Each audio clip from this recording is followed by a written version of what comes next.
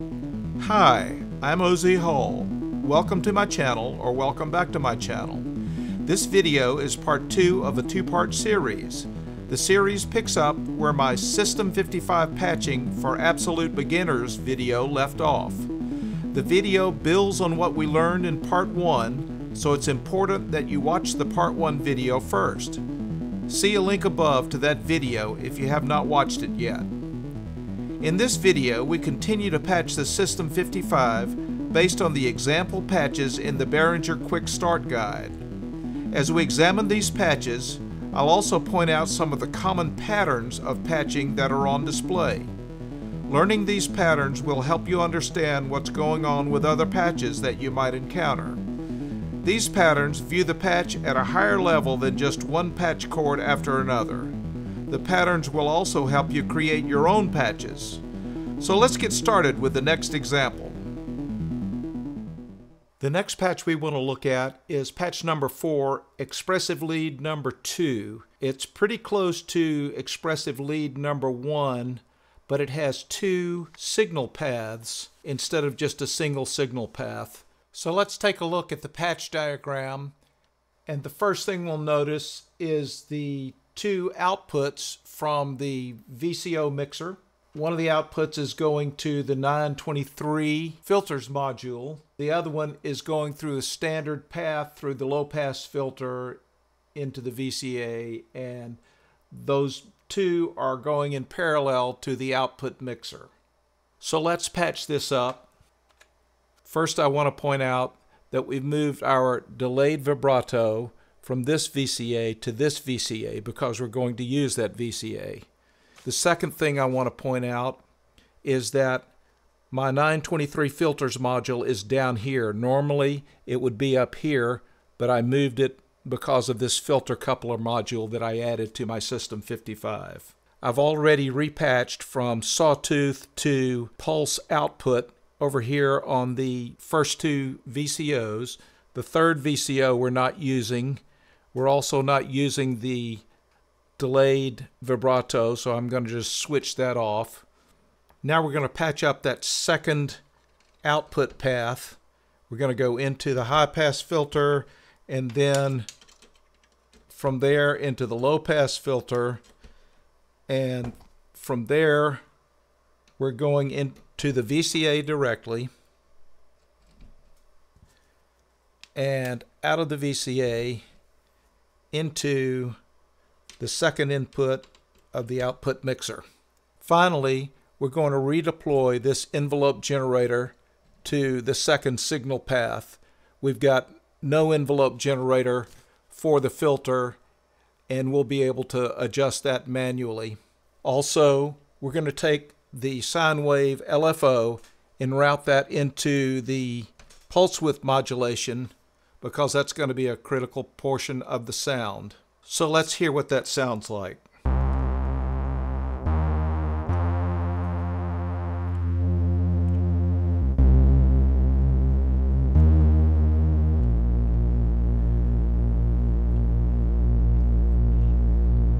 We can lighten that up if we want to, brighten it up.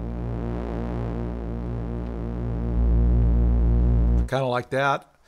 And now let's listen to the first signal path.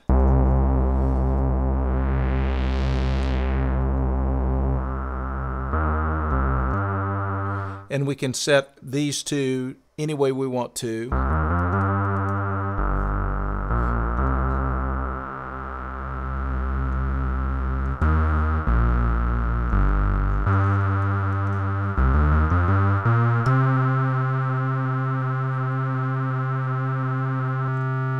That's without pulse width modulation, with pulse width modulation.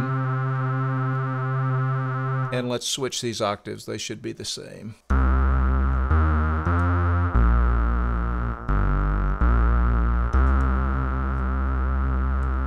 And that's Expressive Lead number 2. The takeaways are number 1, parallel signal paths, which is doable with a modular system, not so much with a fixed path synthesizer. Another thing to notice is that these envelopes have been adjusted per the instructions written in the Quick Start guide for this patch. So that's Expressive Lead number 2.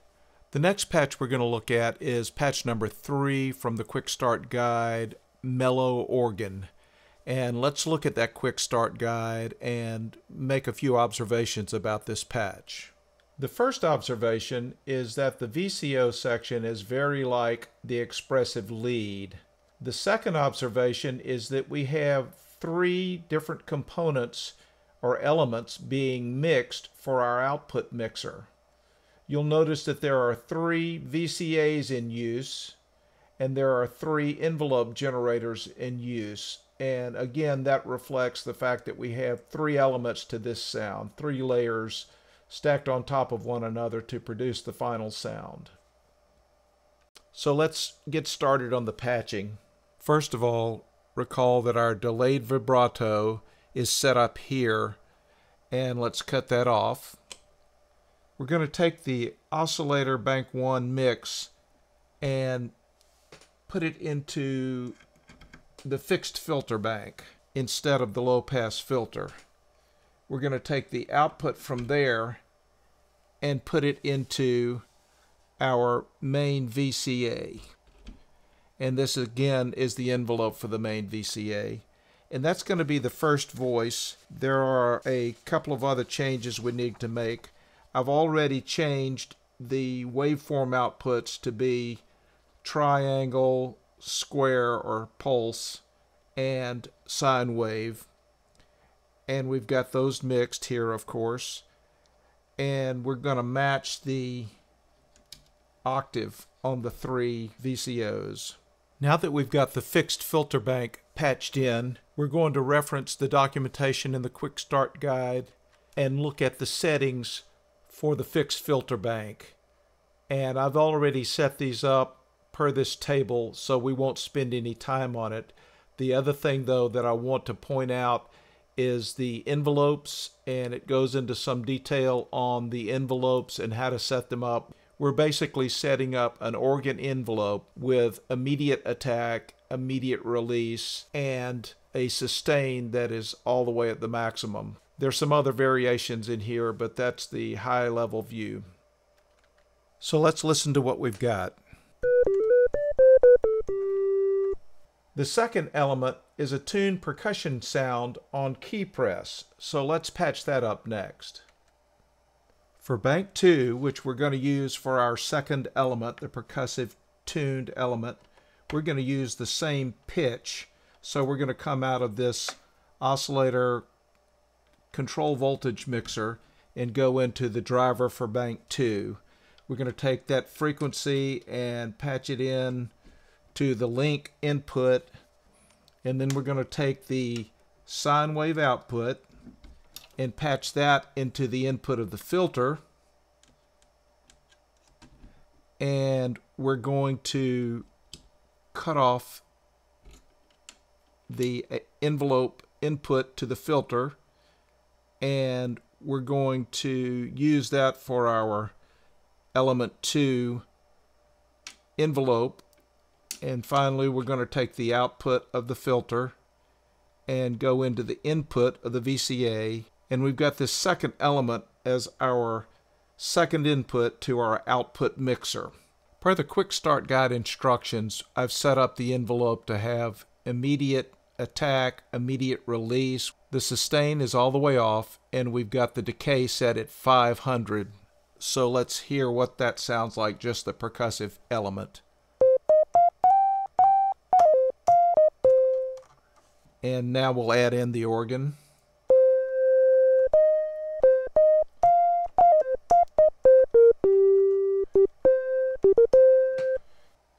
The third element is the untuned percussive sound on the key press. This is derived from pink noise, so let's get that set up. So we're taking our pink noise output and we're plugging it into the high pass filter. We're taking the high pass filter output and plugging it into this last VCA, and we're taking the output of the VCA and routing that into the third input of our output mixer. we're going to take the trigger and plug it into the S trigger in on the envelope and the output of the envelope to the control of our VCA. And we'll turn down these other elements and just listen to the noise element. By the way, all of the controls are at 0 except for the decay, which is set to 5 or perhaps a little lower than that. So we get a little bit of a key click. Now let's bring in the main organ and the percussion. And that's our mellow organ sound.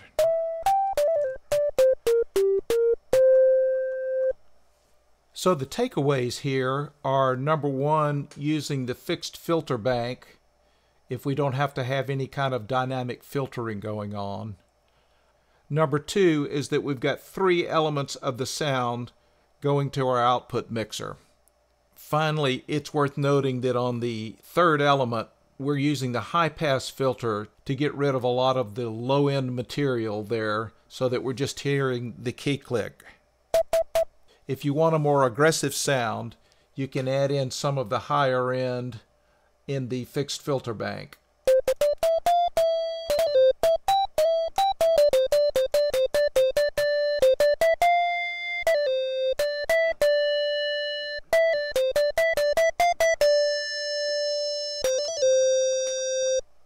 And that's patch number 3, Mellow Organ. So the last patch that we're going to look at is the Harmonic Sequence patch, patch number 6. Before we look at the patch, let's take a quick look back at the Expressive Lead 1, which is how this is set up. We've got our oscillator section going into the filter, amplifier, and getting mixed into the output, and we have envelope generators, and we're driving it from the CM1A CV to MIDI converter, which is giving us both gate and the CV, the keyboard CV, which is going into the oscillator mixer switcher. Now let's look at the harmonic sequencer patch. A couple of things. Number one, instead of having just a single oscillator bank, we're using both oscillator banks. What we're going to do is move this output mixer over here so that we can have this mixer available for this oscillator bank. And I'm going to pause and replicate all the settings here over here. So now we have all of our standard wiring done for the frequency, the pulse width, and our outputs. Also, I've set up these outputs to be triangle pulse, which is what the harmonic sequence patch calls for. I'm going to go ahead and do a spoiler here. This is going to go into the high pass filter, so I'm going to make that connection. And we're going to disengage the delayed vibrato and just leave those cables in place. So let's look back at the harmonic sequence layout. So we've got our 2 banks of oscillators set up and the oscillator mixer set up, and we've connected to the high pass filter and the low pass filter. And one of the big differences here is that we're going to take our gate out of the oscillator output from the sequencer. Similarly, we're going to take our control voltages from row 1 and row 2 and route those to the 2 banks. So let's pause and implement those changes. At this point, you can see that the sequencer CV outputs are going to the 2 oscillator control voltage mixers, and we're taking the oscillator output from the internal oscillator on the sequencer. We're plugging that into the 961 interface to convert it from a V trigger to an S trigger. And now when we play the sequence, you can hear the trigger. So we've got our oscillator bank 1 all set up. Bank 2 all set up. Bank 1 is going through the low-pass filter through the VCA, and Bank 2 is going through the high-pass filter, VCA, and this is voice 1, VCA envelope, voice 2, VCA envelope, and we've got the filter envelope, which is being shared by both filters. Let's listen to the sequence now.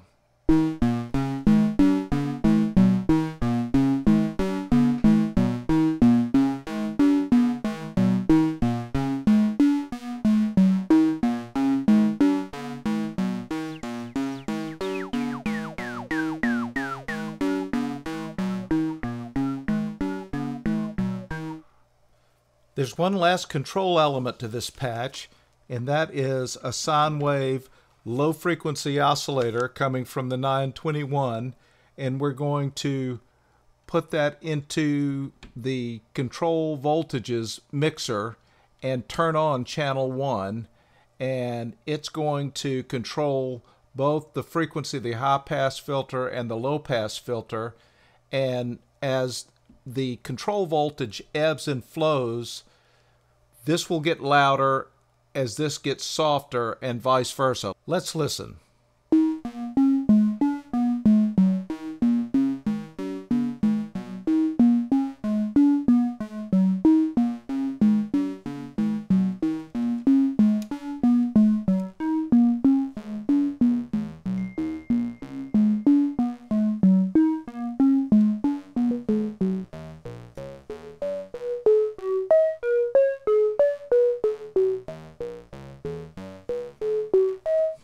And that's Harmonic Sequence. We've patched all 6 of the example patches in the Behringer System 55 Quick Start Guide. Of course, this is only a starting point. The possibilities are endless. I hope that the patterns we've uncovered will help you expand and refine your patching techniques. Thanks for watching to this point. Please like this video and subscribe to my channel for more in-depth synth programming techniques. Thanks.